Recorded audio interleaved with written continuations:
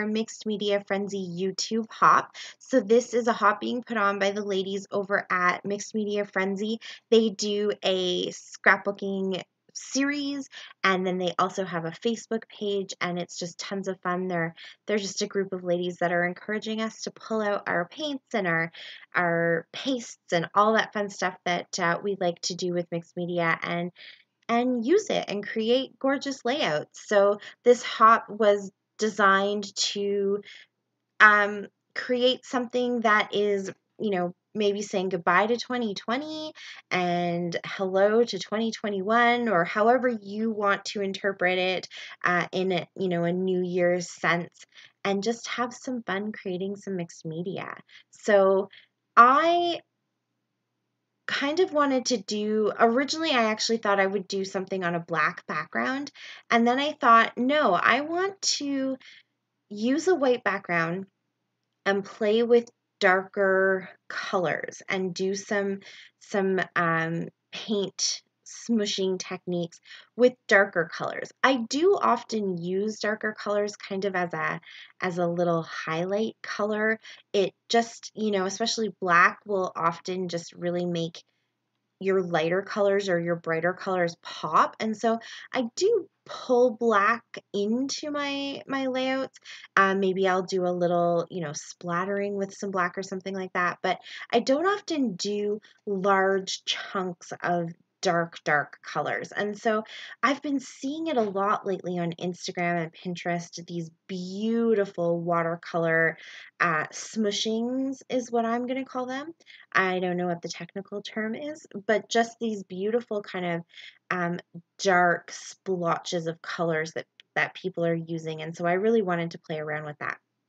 So I pulled out my white piece of paper, and I've got two of my watercolor sets here. I combine them because the one set is, I wouldn't say it's more chalky, it's just a little bit more opaque. It has a slight kind of gouachiness to it, I guess you could say. And then the Jane Davenport one is just a really kind of pretty, very translucent standard watercolor. So it layers really nicely and it kind of mixes really nicely. But I wanted to have some of that really dark black to kind of just play around and see what I could do with these really dark colors. So that's why I thought to pull out both of them. And you can see I'm mixing both of them. I'm using a really dark navy blue from the Jane Davenport palette, and a little bit of purple and a little tiny touch of pink.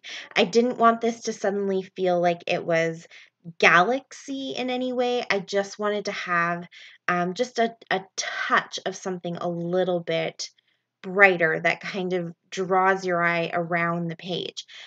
So I'm just making these little sections in a very loose grid pattern and kind of splotching these colors down. I'm letting them mix. I'm letting the colors pool in certain places, and I just think they turn out so gorgeous.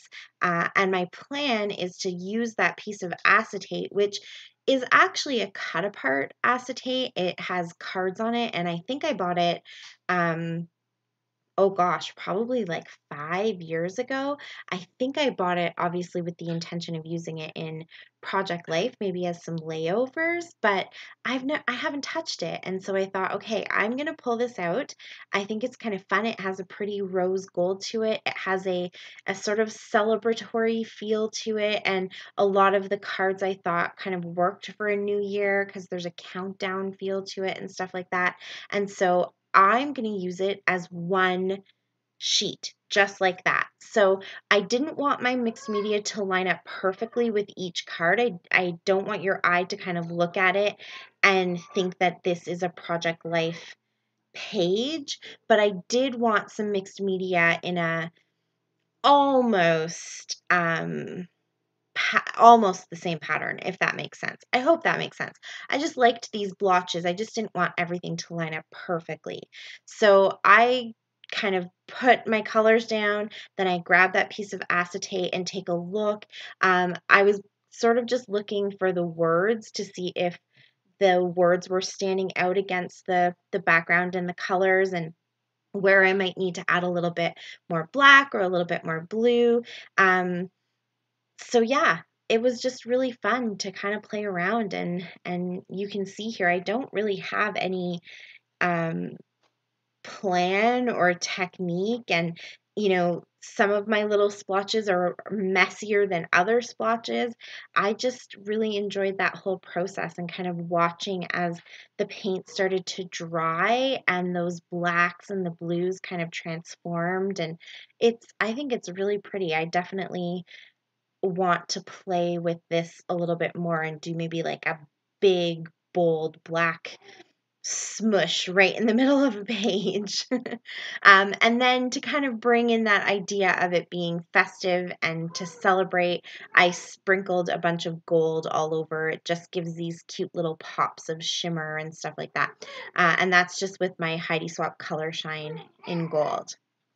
So while my background dries, I'm going to go ahead and work on my photos and just work on this top piece. And actually, this turned out good. I didn't do this intentionally, but I always just try to find a way to be working on something while my mixed media is drying. And so in this case, it works out really well because when I put things on top of this acetate and then I can flip it over to put adhesive on in order to attach it to the background, all the things that I've put on top of it give me a good place for my adhesive to go so that nothing is showing through. So tip there that I probably should have just known, and I should tell you that I totally planned for it, but I didn't. But good tip to keep in mind when you're working with acetate. So I've put my pictures onto that piece of vellum that has gold words on it, and I felt like they just weren't standing out enough. So I'm going to go ahead and back them on some black cardstock and then put them onto that piece of vellum. I just kind of liked how the vellum gives a little bit of opacity and a different texture. So everything isn't all going to just be really shiny and glossy. I wanted to have some different textures, and when you put that around the picture, then your eye naturally wants to go there first, and so that's how you kind of bring attention back to the things that matter in your layout. And obviously these pictures are not the best, if that makes sense. They're kind of busy and they're not the best quality, and so they could get lost in the layout, but by putting these mats around them and putting a little bit of different texture around them, it's going to help to keep bringing your eye back to them. And then the other thing I'm going to do is I'm going to make sure that I don't put them lined up perfectly with any of the cards that you see. So if you were just looking at that piece of acetate, your eye kind of wants to follow each individual card, especially as scrapbookers, because we know that this was probably meant to be cut apart. And so we read it that way. And I didn't want this to look like it was a cheater Project Life where I just took all the cards, kept them together, and created a Project Life layout. I really wanted this to have a more organic feel with just having that fun kind of, different detailed background, but as a background. So I really wanted my photos to not line up. I wanted them to be just off slightly, and that again will make sure that you're looking at them first. Your eye is drawn to them first, and then I went into my embellishments, and I have all these numbers from My Mind's Eye. It was this big pack of gold embellishments that I got from, I think, Winners or HomeSense, from My Mind's Eye, and I keep them all together in this iris container with all my other little gold embellishments. And I remembered that I had numbers, and so I kind of created a bit of a countdown, which is obviously a very New Year's theme and has a New Year's feel to it. And I really made sure that none of them lined up perfectly, and I kind of placed them all around the words. So I didn't want to cover any words up, but I really intentionally wanted to make sure that it didn't give you that grid feel and that your eye would suddenly start to follow everything in line, if that makes sense. So I pulled out the numbers 1 through 9 and had this idea to kind of create that countdown feel. And then I also pulled out some circles and some hearts. There's the one square that says party animals that has just that really big, bold, round gold center to it. And so I wanted to kind of repeat that in a few other places. And I thought all these little hearts come from different collections and different manufacturers. So it's kind of fun to bring in different textures and different shades of gold. So it just adds a lot to a layout that otherwise probably would have looked pretty flat. And I just tucked them in around all of the words that were in the background on that piece of acetate. I didn't want to cover anything up, but I also didn't want everything again to line up. I really wanted it to look like the acetate is just extra interest in the background and not necessarily the structure of the layout. And then to finish it all off, I threw on some really fun sequins there from Spiegel Mom Scraps. It's actually a New Year's mix that she's put together, so it just added this really fun kind of festive feel. And that's it. That's my layout. This was so much fun to put together because I didn't really know what the plan was going to be, so it was just a lot of playing around and seeing what worked.